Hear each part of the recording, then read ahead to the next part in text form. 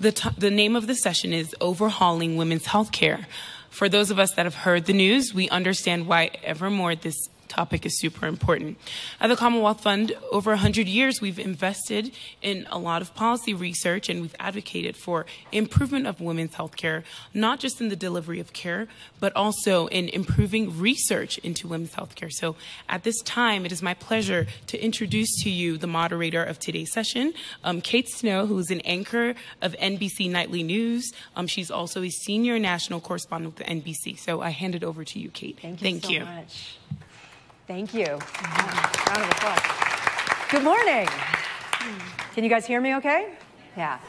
So, yes, as referenced, I don't know if everyone in the room is aware, but there was a decision by the Supreme Court this morning which essentially overturns Roe versus Wade, which is obviously a huge story for Maria and I, who cover the news, a huge story for women's health. So I do want to start there, but let me introduce the panel before I get ahead of myself. To my left is Dr. Beri Ridgeway. She is Chief of Staff at the Cleveland Clinic right now, and previously she was Institute Chair of the Obstetrics, Gynecology, and Women's Health Institute. She was also the inaugural academic chair for the Cleveland Clinic Lerner College of Medicine, Department of Obstetrics, Gynecology, and Reproductive Biology. And lots more, but you have it in your books, so I'm just going to give the brief versions.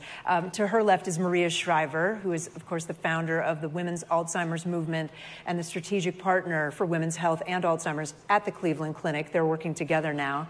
She founded Shriver Media. She writes a weekly digital newsletter, which I love, and if you don't subscribe, you should. It's like a breath of fresh air every Sunday. It's called The Sunday Paper. She's an award-winning journalist, and I'm not biased. She works with me at NBC News and is a special anchor for NBC. And then on the far side, we have President Paula Johnson, also Dr. Paula Johnson, who is the president of Wellesley College and has been since 2016, putting STEM at the forefront at that college.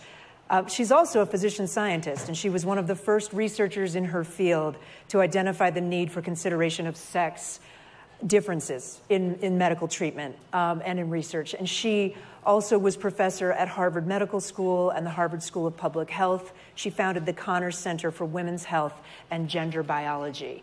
So you've got a lot of experience on this stage. Let's just welcome everyone.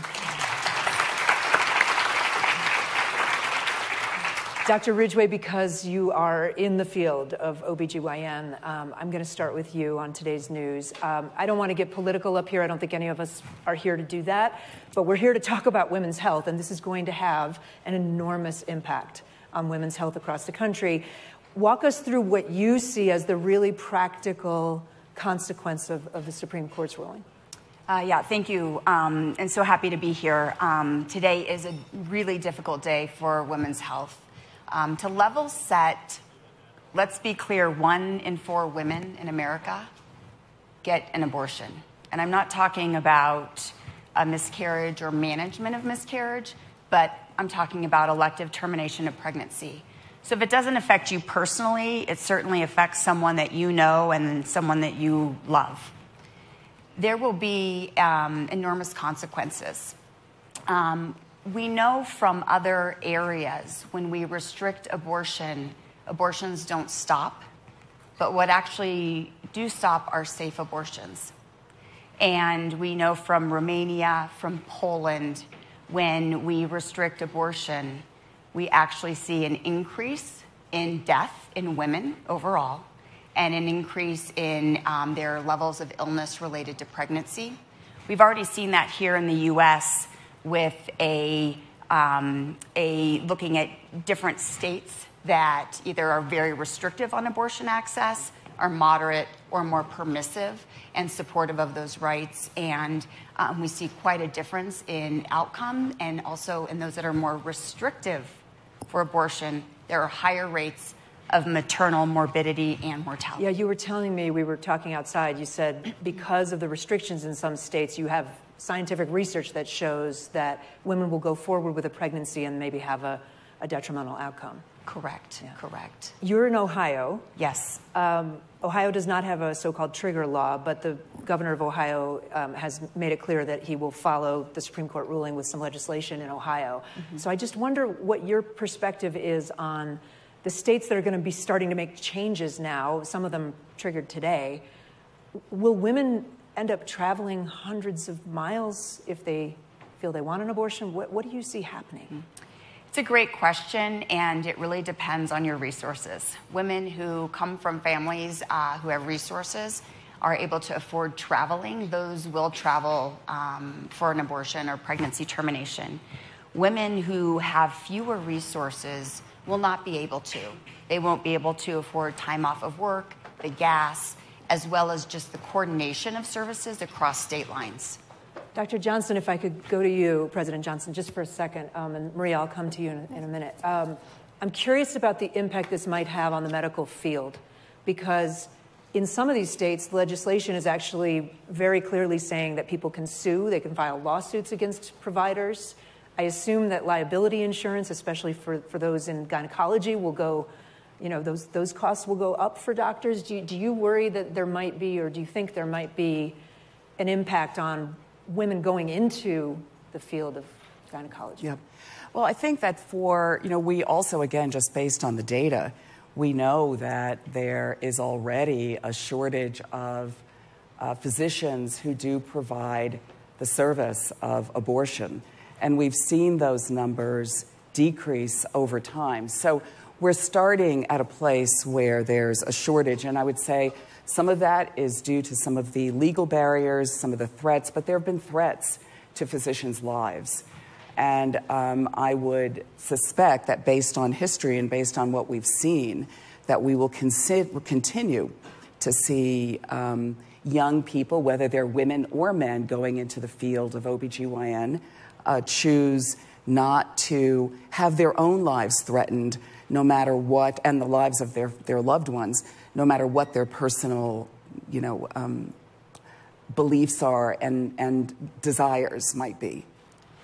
Maria, I was going to start originally with you and talk about a survey that is being released here at Aspen this morning of 1,000 women. I don't know if you want to go straight there or you want to say anything about today's decision, but I also want you to give us the headlines of this new survey that's coming out today. Yeah, well, I would love to talk about that, but I would like to kind of set the stage. I know you said we don't want to get political here, but I think we have to get political here. I think that this is a devastating day in women's history, in women's right to choose, in women's human rights. I think this is unparalleled. It's a moment where everybody has to stand up, speak up, and let their position be known. I think it's going to be a day that we will look back on as a game-changing day. Game-changing in our politics, game-changing in gender policy, game-changing for women of all ages. And when I heard this news this morning, I was talking to Dr. Ridgeway, I sat in my hotel room and I could feel I was stunned. I felt disbelief. I felt rage. I felt fear. And look, I'm not having a kid. So it's not going to be about my choice. But I have 2 daughters, I have 2 grandchildren, I have 2 sons, and I care about the trajectory of men and women's lives. And this is something that we all need to care about, because this tells us the kind of country we live in and what this country cares about. I think fundamentally that's what I think we're dealing with. So I think those of us who've worked in women's health and journalism, the survey that we wanted to talk about today talks about women's health holistically. And I, as the founder of the Women's Alzheimer's Movement, have been trying to push the conversation about women's health beyond reproductive rights, because, you know, you spend part of your life trying not to get pregnant, then a part of your life trying to get pregnant, and then you have this whole period of your life where, you know, you can get osteoporosis, you can get autoimmune diseases, you're perimenopausal, you're menopausal, you have this whole trajectory. You have mental health issues, depression issues, anxiety issues, and that's what women don't know about. They're not talking to their providers, and when we did this poll, it was stunning to me. Not only did 80-some% of women not know they were at increased risk for getting Alzheimer's, 2/3 of those who have Alzheimer's are women. An overwhelming majority of women were caregivers for children and aging parents. And when you look at the number between 35 and 55, that number skyrockets to into the 60%. A majority of women had not spoken to their healthcare providers about perimenopause or menopause. They did not know that depression and anxiety were symptoms of menopause. They had not spoken to their doctors about mental health. And so there is so much to talk about when it comes to women's health, when it comes to women's health research. We're decades behind when it comes to research. And I know both of these doctors will talk about that. But this day sets us back. It sets us back in every way. So we can have this discussion today about the broadness of women's health and the need for research, but make no mistake, we can't talk about women's health if we're not seen, if we're not cared for, if we're not protected by this country. And you said your concern is that the news, the political climate that we're in, creates this sort of everyone's going to be focused on abortion, abortion, abortion, right? And which goes against everything you just said. You don't want to only it's be really about hard to reproductive health. Talk about women's health holistically. It's really hard to talk about the need for research into women's health. It's hard to talk about hormones and menopause and perimenopause and autoimmune diseases and research and sparing it out in sex differences and getting women to be involved in clinical trials, women, especially Black and brown women, about health equity. All these things are women's health. And then we just get divided on this issue about who's pro-choice, who's pro-life, and why you can't be pro-life and pro-choice and all of this. And it sets us back and prevents us from having a holistic conversation. My entire email, I just checked about a half hour ago, almost every single email in my inbox, my professional NBC inbox, is statements on both sides, diametrically opposed. I mean, you can see what's already happening, as we sit here. Yeah. I do want to talk about some of the other issues, though, if we can, because I think they are so important. Everyone up here studies how men and women are different when it comes to health. Mm-hmm. President Johnson, I want to put it to you. How pervasive are those differences when you look at actual ailments and illnesses and different diseases? So, women and men are genetically different. And so every cell, and this came out in a big report back in 2002, where every cell has a sex. And what that means is that those basic genetic differences, combined with the hormonal differences, really produce differences in health and disease across organ systems. So whether it's your brain and Alzheimer's, whether it's your heart, I'm a cardiologist, your lungs, autoimmune diseases, you name it, there are pervasive sex differences. And we've done better in understanding what those are. It was 1993 when the NIH Revitalization Act was passed that mandated that the NIH included women in phase 3 clinical trials. But it was only until 2016, and we worked very hard on this, 2016, only a few years ago, that the NIH required that sex be a biologic variable and that data actually be stratified, reported by sex, race, ethnicity categories. So, there's evidence, and we can go through various examples, but this is critical in terms of understanding the health and well-being of women, and then really wrapping around that, what are the social and environmental factors that are different in women's lives that also impact their biology?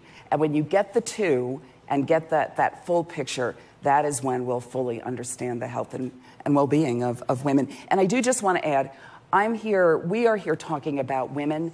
We do want to recognize that we are talking here about men and women. There's a binary. Gender is broad, And this is not to say that there does not need to be more research on issues of transgender people, research on gender fluidity. That is all true. But I think here, fundamentally, we're talking about women. For simplicity, we're talking men Right. and women on this panel, but you make a very good point that that is certainly not the whole universe. Dr. Ridgeway, you're partnering now. The Cleveland Clinic partnered with Women's Alzheimer's Movement to do a clinic in Las Vegas for years, but now you've broadened the partnership. Can you talk about, Dr. Ridgeway, what the partnership looks like? And you were telling me on the phone about, and it plays into everything that's been said, the holistic approach, the approach of not just treating women at stages of childbirth and you know, that looking at it through that lens. Absolutely. This is a wonderful partnership, and it's focusing on prevention. It gets into deeper real care of women and not just having the care provided in a fragmented fashion, which is currently how it is in most places. Divided between my life. Yes, who's providing your reproductive care, and then often staying with that doctor whose expertise may not be in prevention and in care of the whole woman, including chronic diseases. So what we have been talking about is, of course, continuing our work with Alzheimer's prevention across our enterprise at Cleveland Clinic in educating, in researching. That's critical. Again, we're behind in researching and in providing that important clinical care.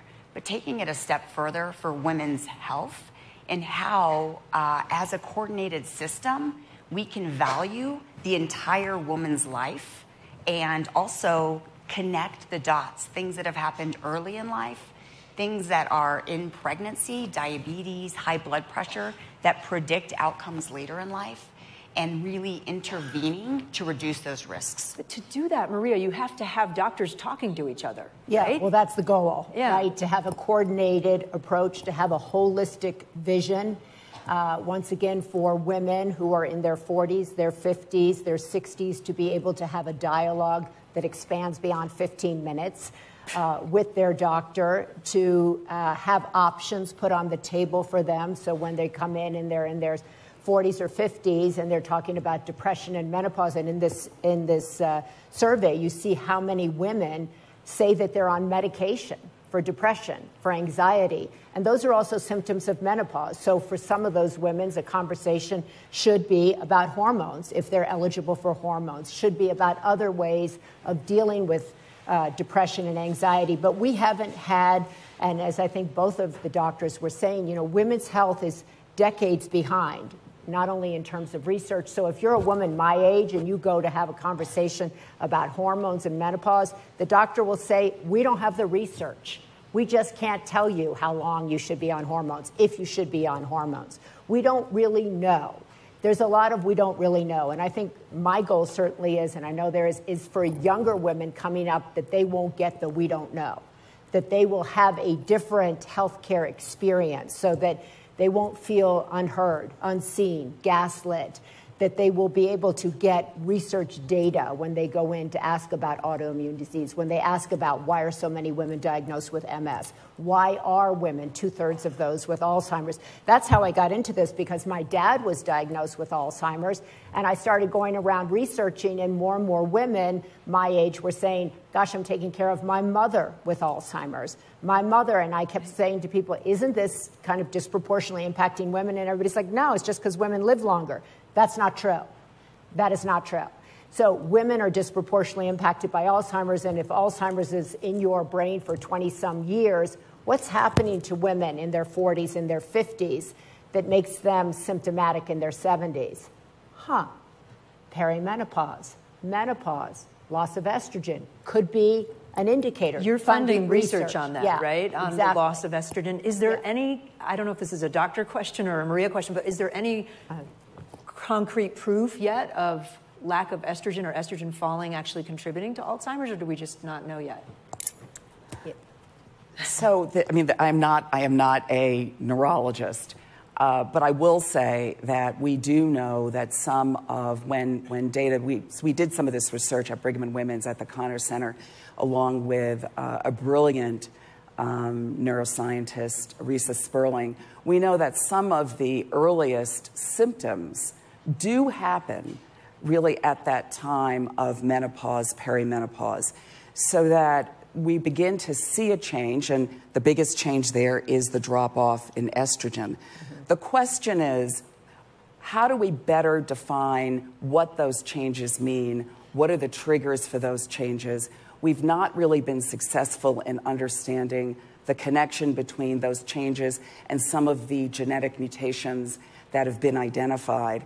And this is the work. There's a lot of research going on.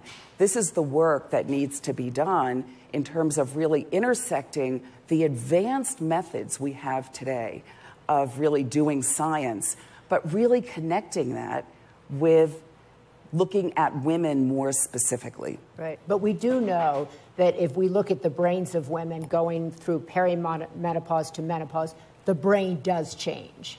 The brain is changing. And just getting women in particular to think of menopause and perimenopause as a brain change, not just a physical change, but that's your brain changing. So initiate that conversation with your healthcare provider.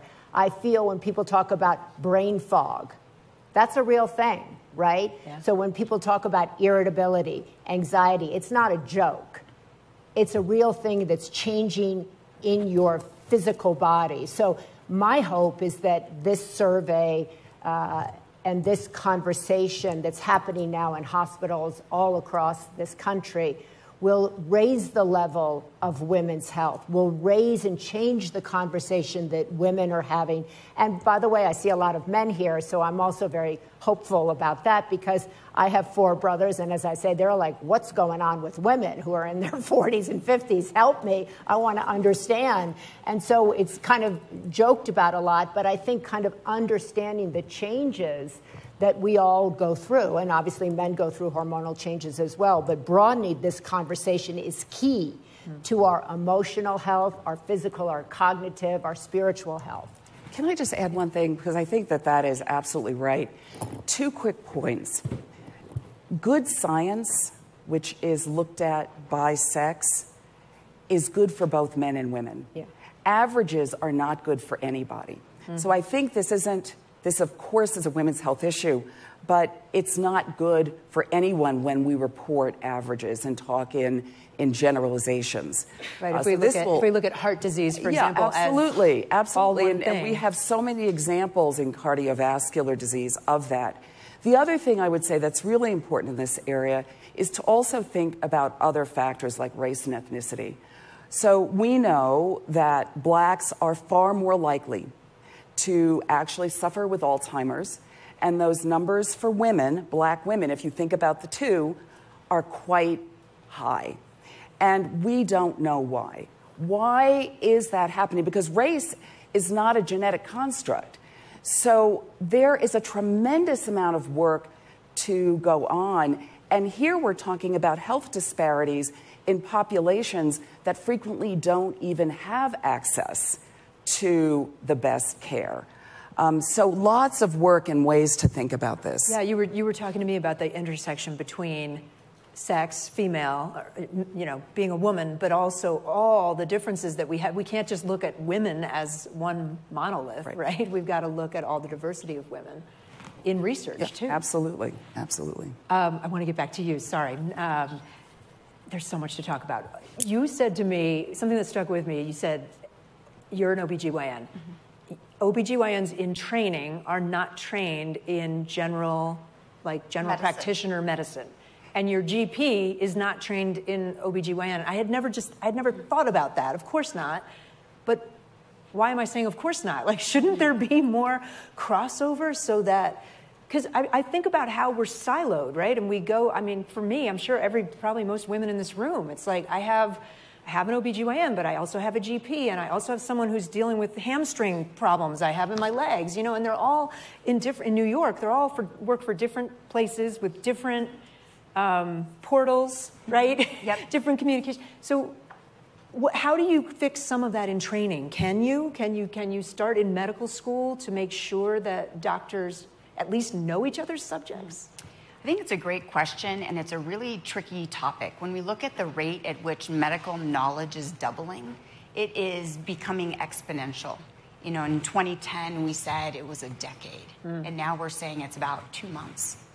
And so when you think of you want your doctor to be keeping up with the literature, understanding, knowing these studies, it's probably not realistic to do a training period, say in obstetrics or gynecology, and then keep up in internal medicine, in OB, in gynecology, and everything. So what's more realistic then? It is coordinated care between different providers. That is how you can really achieve that best care, in that when you have someone who, you have a reproductive or a bleeding concern, you see an OBGYN. When you need a quarterback that's coordinating your care between these different entities, that person's really critical, and that's who will be your partner in really promoting, preventing, and advancing your health. I have a 16-year-old daughter. Do you want to jump in? Yeah, because I think this is a really important issue, and I just want to give a concrete example of where we can make a difference here. So I think Dr. Ridgeway is absolutely right. So if we look at the disorders that can happen during pregnancy, you already mentioned hypertension, high blood pressure, diabetes, preeclampsia.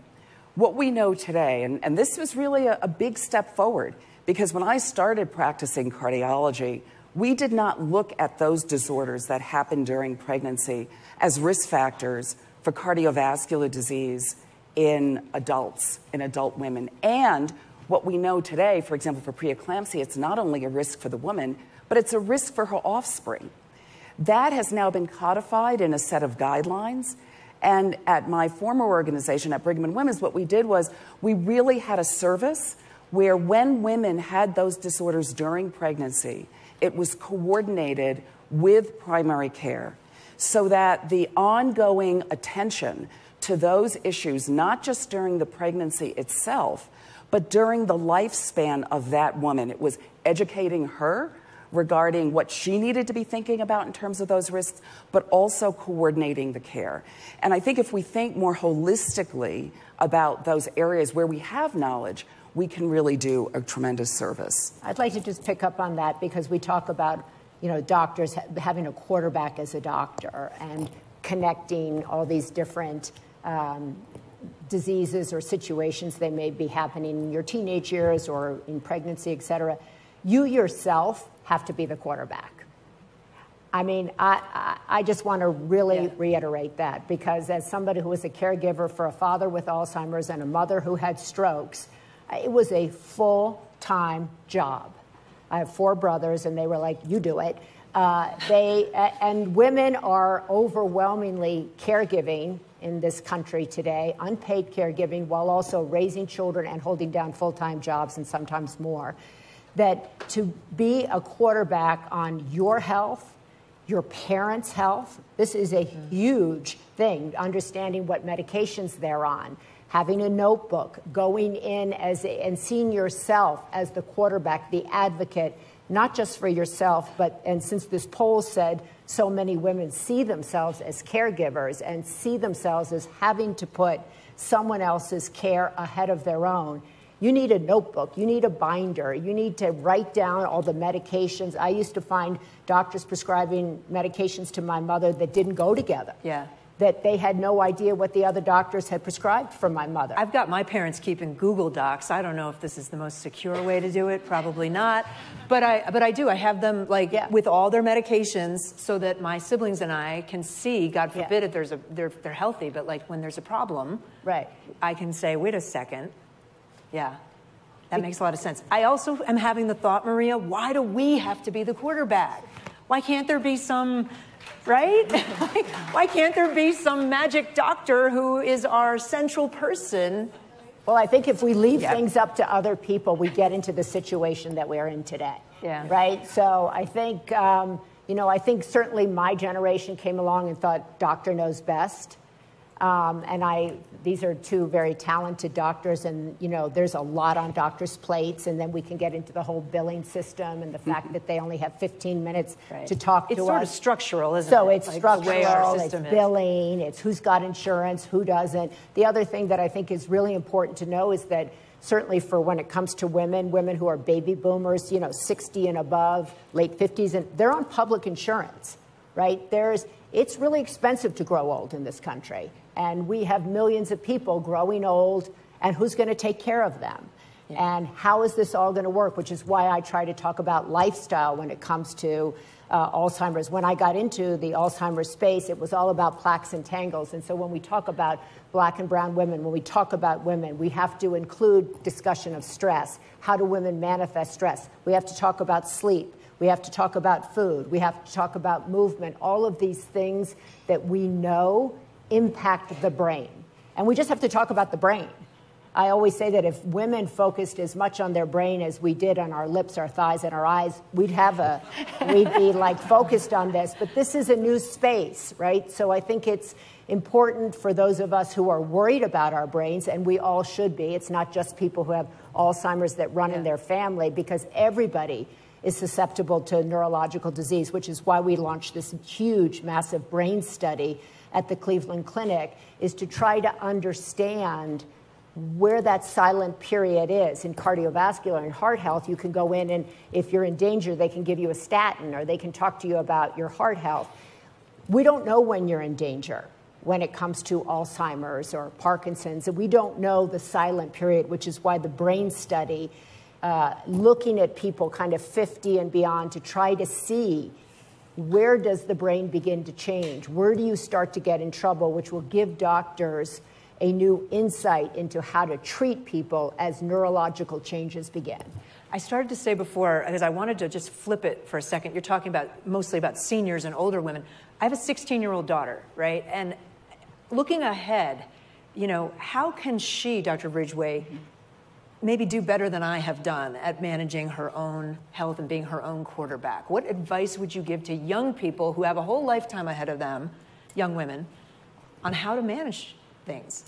Availability of evidence-based guidelines, knowledge is so critical. And with social media, with the internet, that's not always the case. There's plenty of information out there, but to really hone in on what's valuable, what can really guide her.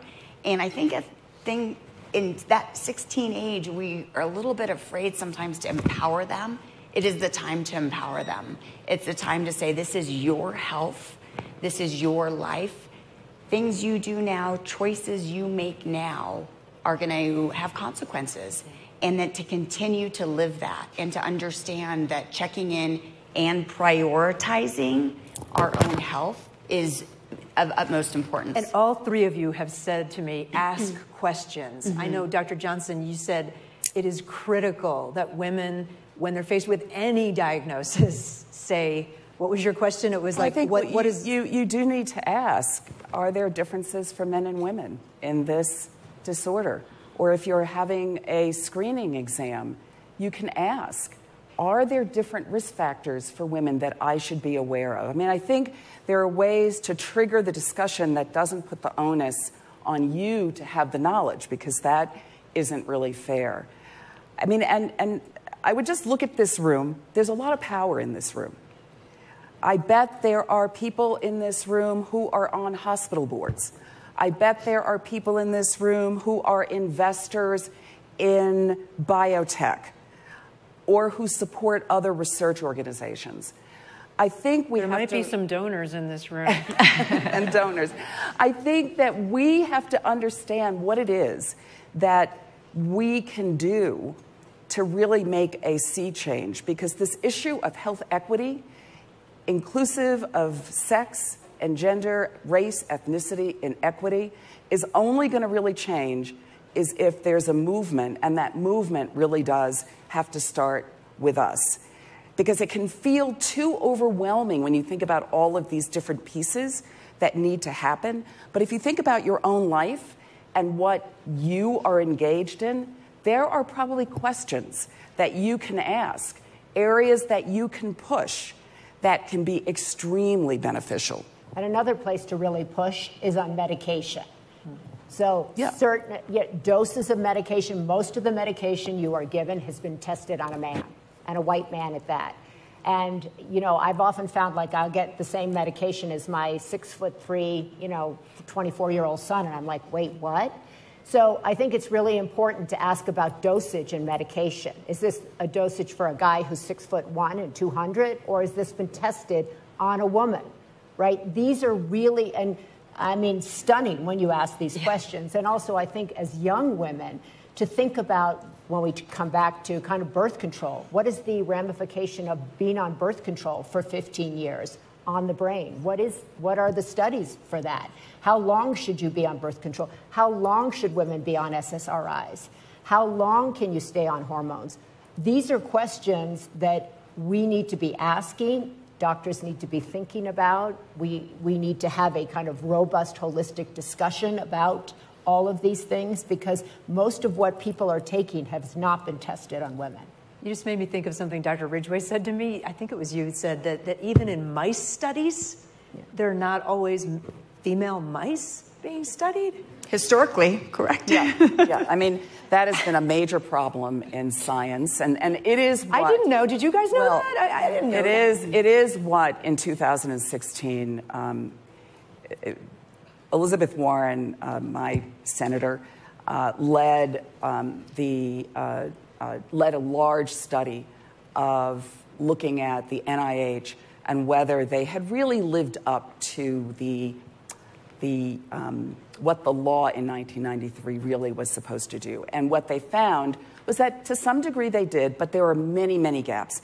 And these are some of the gaps in animal studies using male animals. Why? Because, of course, it's easier to use animals that don't have estrus cycles, right? You don't have to control for that. But guess what? We do have estrus cycles. And female cells in cellular research, inattention to the fact that you really need to be thinking about cells. And there are some very good data that some of the reasons why stem cell research has not been the panacea that we thought it would be is because the way that we do stem cell research is really not specific enough. And one of those areas of specificity is that cells tend to be combined in terms of whether they're male or female. So lots of work to be done, but at least in 2016, with thinking about sex as a biologic variable at the NIH, and that has had ramifications, we should be seeing a change. The question is, how do we keep the pressure on to say this is an ongoing concern? We want to see that the follow-up in 6, 7, 8 years. It's already 6 years. And that's our job as we move forward. I'm mindful of the time, so I wanted to mention to the room that we can take some of your questions if people have questions. Is there a microphone, or do we just have people shout out? I'm not sure. There is a microphone? There's a microphone. Okay, so there's a microphone. So we'll keep talking. If anybody wants to raise their hand, maybe we can get the mic to a first I think question. the other thing maybe to say to your daughter, and my daughters are a little bit And I don't mean older. just my daughter, no, right? I know, All I of know. our daughters. I'm talking about this holistically always, but is to believe yourself. Believe what you are feeling. Mentally, cognitively, emotionally, or spiritually, and to understand that just because you're the person sitting next to you is doing X, Y, and Z, and X, Y, and Z has worked for the person next to you, you're your own machine, you're your own engine. And what you eat may work differently. What you're taking is different. And your symptoms, particularly when we talk about menopause and even pregnancy, the pendulum is like this. Some people sail right through it, no problem. Some can't get out of bed. Some feel suicidal just in pregnancy. Some flourish. Some are in bed. Some have depression afterwards. Some have anxiety. That we're all different. And to begin at a very young age to trust yourself, to trust the symptoms, to trust that you know your body. And that will help you as you get to your 20s, your 30s, your 40s, your 50s, and beyond. And communicate that to your doctor and not undersell your own symptoms or cut yourself off by saying, well, I'm not sure. I think it's fine. Don't worry. Say, I mean, this how many times is have we happening. said, oh, I'm fine, I'm fine. I'm fine, I'm fine. Yeah. Right, I'm sorry, I didn't mean to interrupt. No, so exactly. don't discount that. Don't discount and that. Speak up. And speak up. I know we have some questions, so I want to get to you guys. Who's got the microphone? Okay, go ahead, sir. Oh, yeah, right there. Hi. Greatly enjoyed the discussion. So I'm an NIH-funded researcher who studies osteoporosis, Alzheimer's, and diabetes, and links between all these three. So the discussion is very relevant, and have benefited from inclusion of sex as biological variable, and there are clearly sex-related differences in mice models. I study preclinical models. But one experience I wanted to share, that these studies are all funded by NIH now, but it was a struggle to see which institute they belong to, because arthritis and musculoskeletal research, aging, and diabetes are three institutes. And everybody said it falls between them, not within their mandate. So I'm wondering, with the discussion today, that is it time for this group and for us to look at that NIH should establish a Women's Health Institute, which is going to specifically study these aspects. Yeah. I wonder if you want to comment on that. So this is a good question. There actually is an Office for Research in Women's Health at NIH. Inaugural director was my dear friend and mentor, Vivian Pinn. I had actually served on their advisory board for a number of years, and now it's Dr. Janine Clayton. There has been, over time, a real movement to get that center, that office, to actually become an institute, which it would lie at the intersections of all of the other institutes. We have never been able to make that happen. They did create an Institute of Minority Health and not for women's health. And the two should not be in competition, by the way, because they intersect. Funding has, over the years, decreased. So that is another place where voices have not been strong enough to say that this is critical to move forward. So I couldn't agree with you more. Thank you for that. We'll go to another question.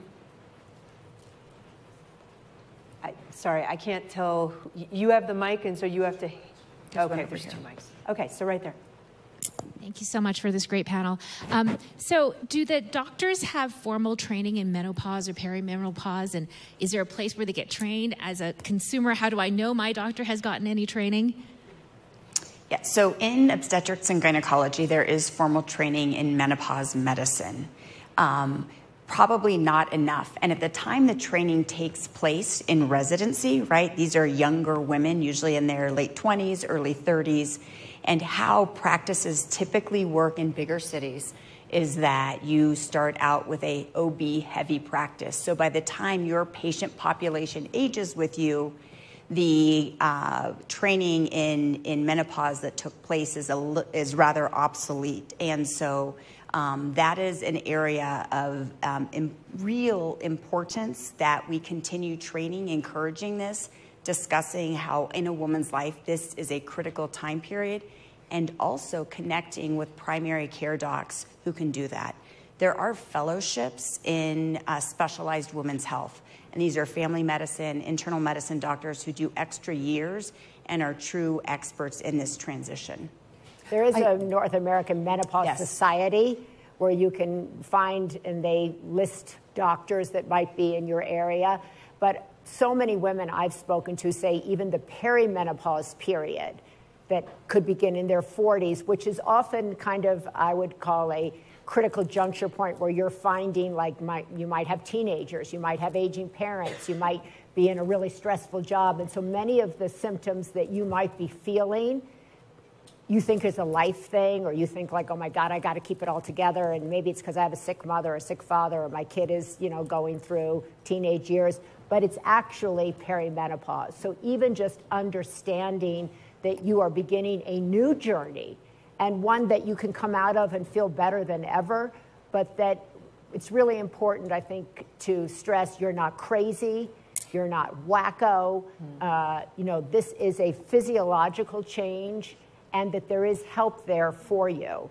And I think that that's a really important thing for women to know, that you can look up and find doctors who are kind of in this society, and also begin to even ask your doctor, if you don't know a lot about menopause or you don't know a lot about hormones, is there someone you could direct me to that might be able to help me? And then speaking of, like at NIH, there's been such a kind of a desire to pick up the Women's Health Initiative that left millions of women kind of in the dark about hormones. Yeah. So there's so much misinformation and miscommunication about that. And, you know, then NIH, and I've gone and talked to them several times, they're like, it's too expensive to start another women's health initiative. So we need a women's health movement, right, at NIH and beyond when it comes to funding and launching these large-scale studies. Yeah. And I just want to add, I mean, it's a really important question about what is training in medical school. So we're here talking about menopause and perimenopause, but what is missing in medical school education is, quite frankly, in every area of learning, there should be a discussion of sex differences.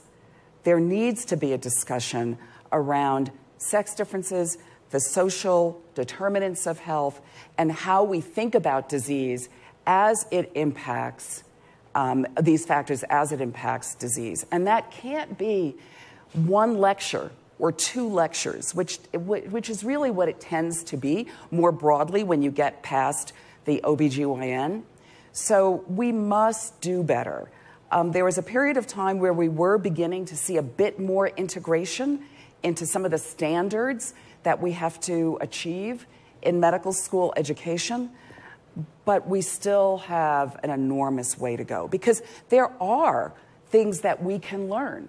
There are areas where we have made advancement, but they're not necessarily communicated or taught at the level of medical school and then in residency training. Let's get a couple more if we can. We've only got a few more minutes. Back on this side of the room. Put your hands up for me. Okay, maybe in the middle there.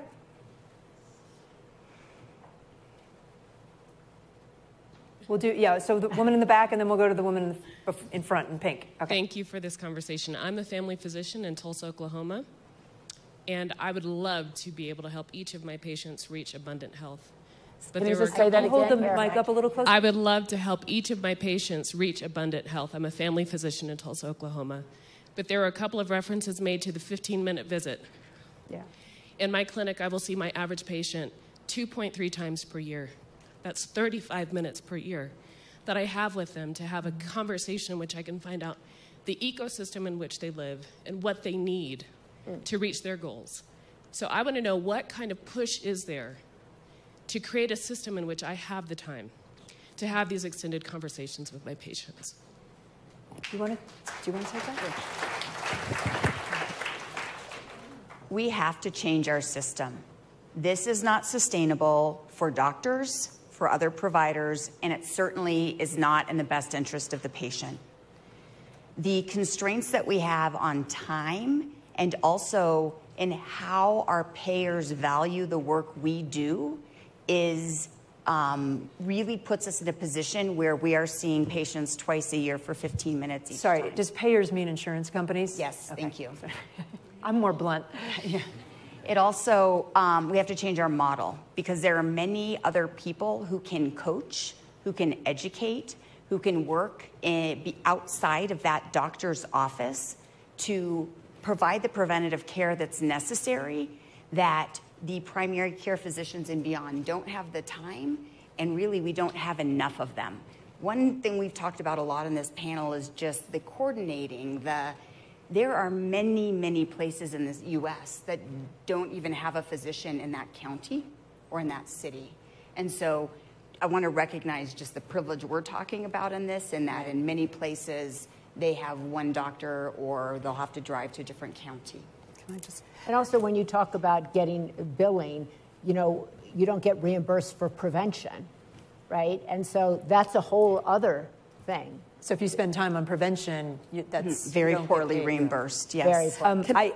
You can go. I'm conscious that we're over our time, and there's one more person who wanted to ask a question. I mean, I think this is a critically important issue. And the other thing that we really do, and I think we saw this up close and personal in COVID. In COVID, you can do the one by each, but if you do not have a strong public health system that is connected with your healthcare delivery system, we are going to lose.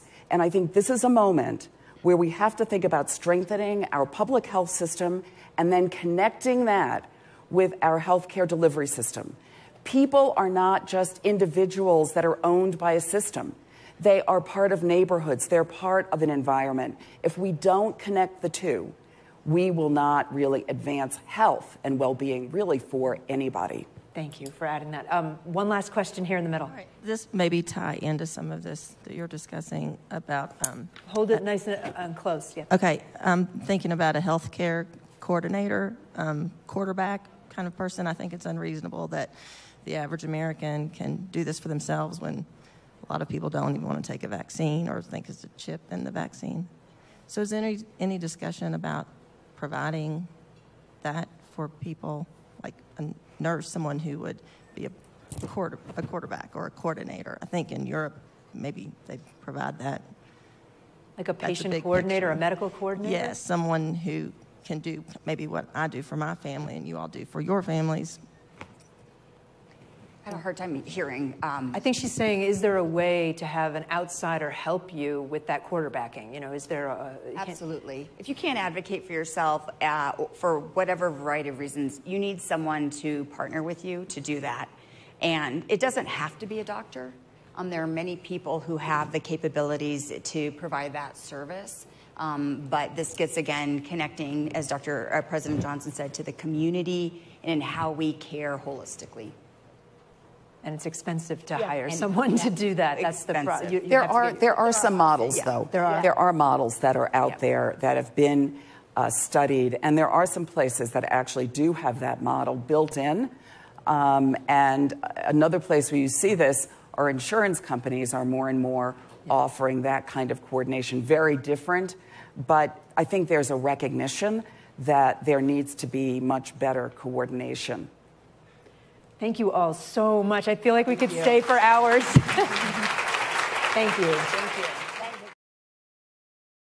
Thanks for watching our YouTube channel. Follow today's top stories and breaking news by downloading the NBC News app.